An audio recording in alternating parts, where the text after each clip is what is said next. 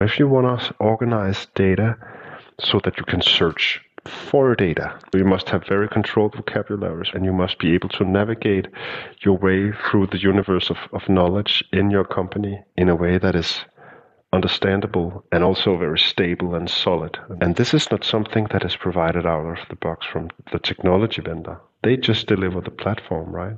So Right. this intellectual exercise of actually mapping the territory, that is up to the end users. That is up to the company itself that buys this technology.